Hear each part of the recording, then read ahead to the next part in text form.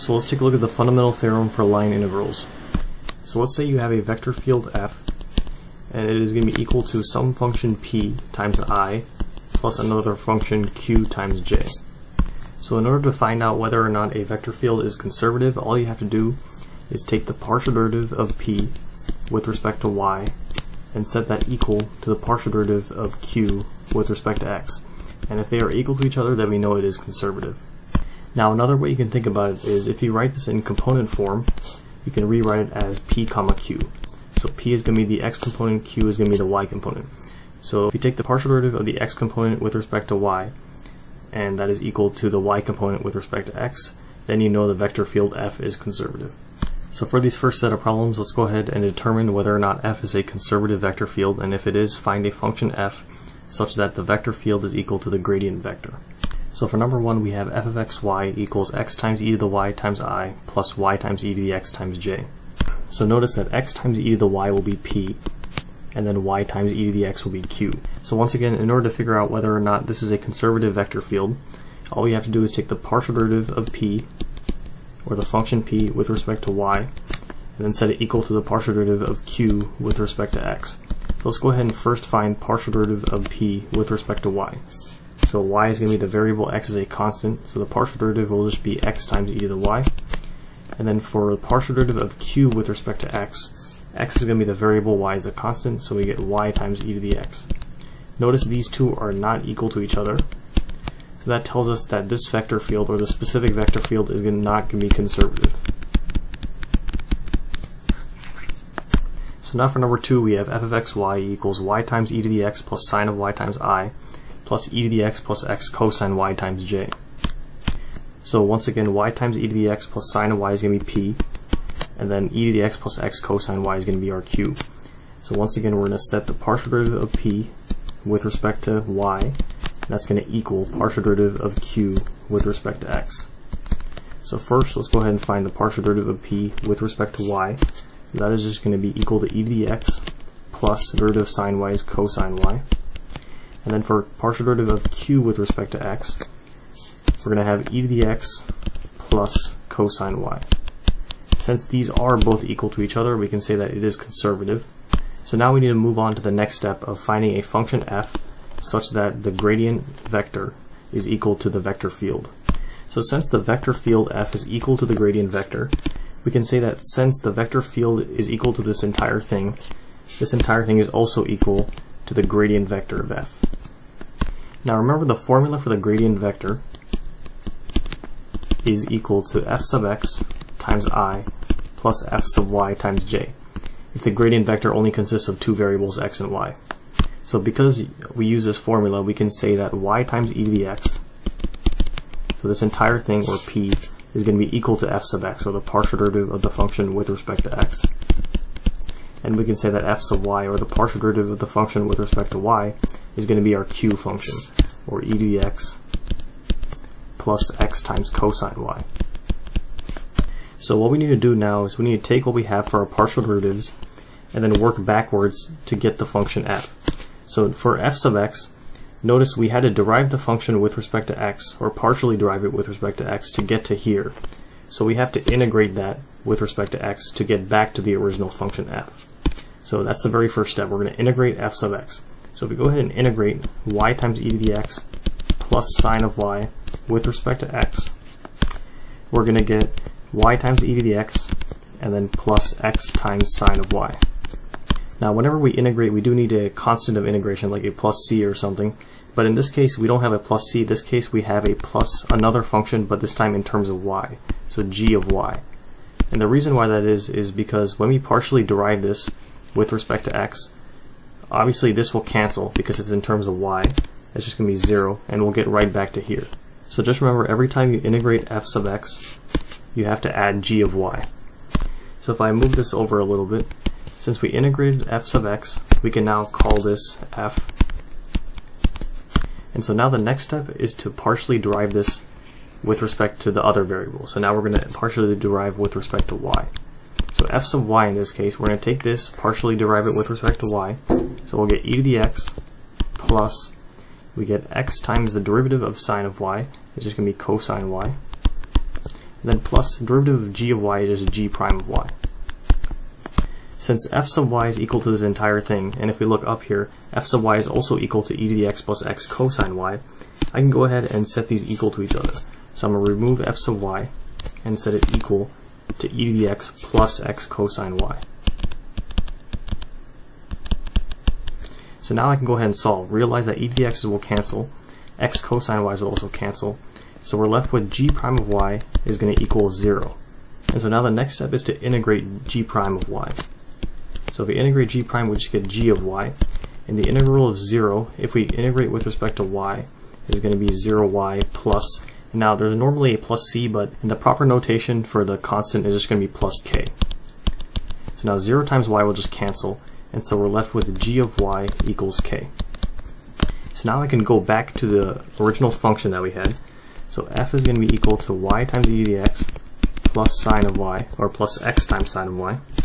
If I add the x here, times sine of y, and then plus g of y, which we have found to be just equal to the constant k. So this is going to be the final answer. So now moving on to the actual fundamental theorem for line integrals. Let's say you have the integral along the path c of the dot product of the gradient vector of f and dr. Now, given that r of t, a vector function, ranges from the t bounds of a to b, we can say that the fundamental theorem is going to be equal to f of r of b minus f of r of a. So realize that there are similarities between this and the fundamental theorem of calculus also, where the integral of f prime of x dx is going to be equal, from a to b, is going to be equal to f of b minus f of a. So this is the formula we're going to use for the next set of problems. So for these next set of problems, for part A, let's go ahead and find a function f such that the vector field is equal to the gradient vector, similar to what we did in the previous set of problems. And then for part B, we have to use f to evaluate the integral along the path c, the dot product of the vector field in dr along the given curve c. So this is where we're going to use the fundamental theorem for line integrals. So for number 1, we have f of xy equals x cubed times y to the 4th times I plus x to the 4th times y cubed times j. And then along the given curve c, r of t equals the square root of t times I plus 1 plus t cubed times j, and the t bounds are from 0 to 1. So we don't need to figure out whether these vector fields are conservative anymore. These are all going to be conservative. We just need to find a function f. So let's go ahead and start by finding a function f. So once again, the gradient vector f is going to be equal to f sub x times I plus f sub y times j. So in this case, this is going to be the f sub x, x cubed times y to the 4th. And then f sub y is going to be equal to x to the 4th times y cubed. Now once again, the very first step to find f is to integrate f sub x with respect to x. So we're going to take this, we're going to integrate x cubed times y to the 4th with respect to x. So if we go ahead and integrate with respect to x, we will get x to the 4th over 4 times y to the 4th. So if I rewrite it, we get f equals 1 over 4 x to the 4th times y to the 4th, and then we have to add the constant of integration. This time, remember, it's going to be g of y. Every time we integrate with respect to x, that very first step, we're going to have to add the g of y as a constant. Now the next step, once again, is to derive the function with respect to y. So f sub y this time is going to be equal to 1 over 4 x to the 4th. Now the derivative of y to the 4th will be 4y cubed. And then we have plus derivative of g of y is g prime of y. So notice the 1 over 4 and the 4 will cancel, and so we're left with f sub y equals x to the 4th y cubed, and then plus g prime of y. Now the next step, once again, f sub y is equal to x to the 4th y cubed. F sub y is also equal to this. So we can go ahead and set those equal to each other. So x to the 4th y cubed equals x to the 4th y cubed plus g prime of y. Those will cancel, and so we get g prime of y equals 0. And so what we can do now is go ahead and integrate g prime. So the integral of g prime is just g of y. So if we integrate with respect to y, integral of 0 is 0. And then we have plus the constant, which is just k. So then we just have g of y equals k. So I can go back to the function that we have, and so we can say f equals 1 over 4 x to the 4th y to the fourth plus g of y, which is equal to k. So that is going to be the function. So now for part B, we need to use f to evaluate the integral along C of the dot product of the vector field f and dr along the given curve C. Now in part A, it already tells us that the vector field f is equal to the gradient vector of the function. So we can make that substitution. So we can say the integral of the gradient vector of f, or the integral of the dot product of the gradient vector and dr along the path C. Now once again, this is the formula, as mentioned earlier, of the fundamental theorem for line integrals. So once again, this is going to be equal to f of r of b minus f of r of a. So we can say that our bounds go from 0 to 1, so 0 will be our a bound and 1 will be the b bound. So since we already have our function f, all we need to find here is r of b and r of a. So r of b is going to be r of 1, and then r of a will be r of 0. So now in order to find r of 1, all we have to do is plug in 1 for t into the vector function. So if I plug in 1 for t, we'll get the square root of 1, which is 1 times I, and then plus 1 cubed, which is 2 times j. So if I write it in component form, we basically get 1, 2. Now we can go ahead and convert this to coordinates and just write it as 1, 2 in coordinate pairs. So we can say that r of 1 equals 1, 2. So now for r of 0, we're just going to plug in 0 for t into the vector function here. So we get square root of 0, which is 0 times I, and then plus 1 plus 0 cubed is just 1 times j. So in component form, we have it as 0, 1. And so I'll go ahead and write that in coordinate pairs. And so basically r of 0 is going to be 0, 1. Now if we need to find f of r of b minus f of r of a, well, r of b is going to be r of 1, which is 1, 2, so we need to find f of 1, 2 minus f of r of a. R of a is r of 0, which is 0, 1, so we need to find f of 1 of 2 minus f of 0 and 1. So I can just go ahead and plug in 1 and 2 for x and y into the original equation f. So we'll get 1 over 4 times 1 to the 4th, which is 1, times y to the 4th, so 2 to the 4th is 16, and then we have plus k. Now the good thing about the fundamental theorem of line integrals is that it doesn't matter what the k value is. So we can basically set the k value equal to 0 and cancel that out. So we basically get 1 over 4 times 1 times 16, so 16 over 4, which will give us 4. So f of 1, 2 equals 4. Minus, now f of 0, 1, so if I plug in 0 for x and 1 for y, we'll get 1 over 4 times 0 times 1. So that will just give us 0. So then 4 minus 0 is obviously 4. So that is going to be the answer when we evaluate using the fundamental theorem for line integrals. So now for number 2, we have f of x, y, z equals y times z times I plus x times z times j plus x, y plus 2z times k. So realize we have 3 variables this time, x, y, and z. So we have 3 different components. The x component, the y component, and the z component as well. So now in order to find a function f, the process is going to be the exact same as the previous problem. We just need to add an extra step since we do have the z variable. So we're going to do the same step here. Find f sub x, f sub y.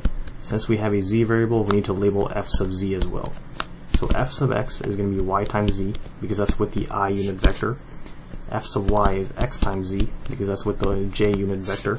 And then f sub z is going to be x times y plus 2z, because that's with the k unit vector. Now the first step, as always, we integrate f sub x with respect to x. So if we take the integral, we'll just get x times y times z, and then plus, we have to add the g of y. So I'm going to go ahead and move this over a little bit and say that is equal to the function f. So now next step, we need to find f sub y. So same process here, we're just going to derive with respect to y. So we have x times z plus g prime of y. Now this is equal to f sub y, and so is x times z. So we can also say that x times z equals x times z plus g prime of y. Those will cancel, and so we get g prime of y equals 0. Now if I go ahead and integrate g prime of y, we get g of y with respect to y is going to be 0 times y, which is 0, plus, now this time we don't add the k yet. Since we do have another variable z, we're going to add another function in terms of z. So this time we just say h of z. So now same process here, we're going to go back to the original function and rewrite it. so that f equals xyz plus g of y, which we have found to be 0 plus h of z, so just h of z. So now, because we have the third variable z, now we're going to partially derive the function with respect to z. So f sub z is going to be equal to x times y plus h prime of z.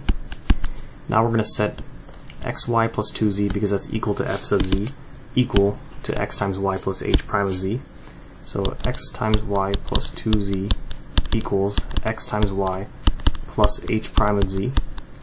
Notice the x times y will cancel, and so we're left with h prime of z equals 2 times z. So now we can go ahead and integrate h prime.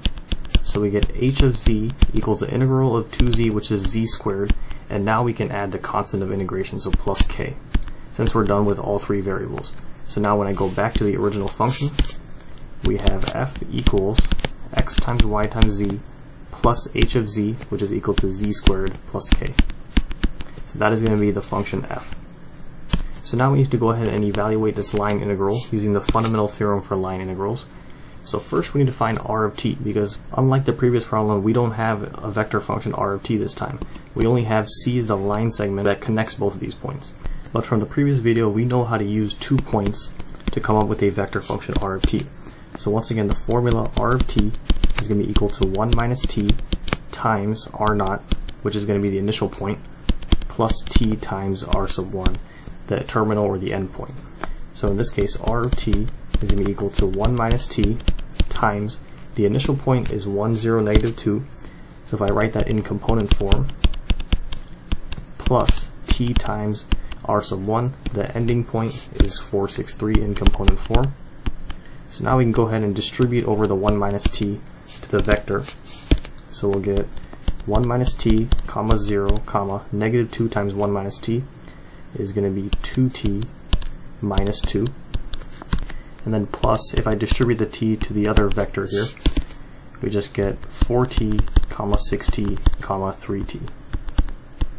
So now if I go ahead and add those two vectors together, we get 1 minus t plus 4t. We add the similar components, so we get 1 plus 3t, comma, we get 0 plus 6t, so there's going to be 6t, and then comma, finally 2t minus 2 plus 3t, which is going to be 5t minus 2.